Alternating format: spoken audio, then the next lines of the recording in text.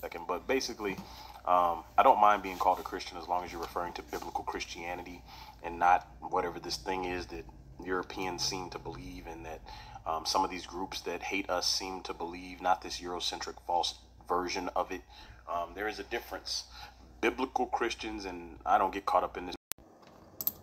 Darby touched millions. These niggas can't touch 100 people in the room. So at the end of the day, and I know I sound passionate, but I'm tired. I'm tired of these snake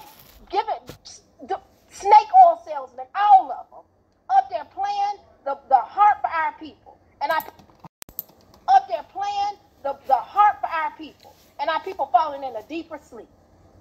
I want my Father to recover and bring our people back into a restored state.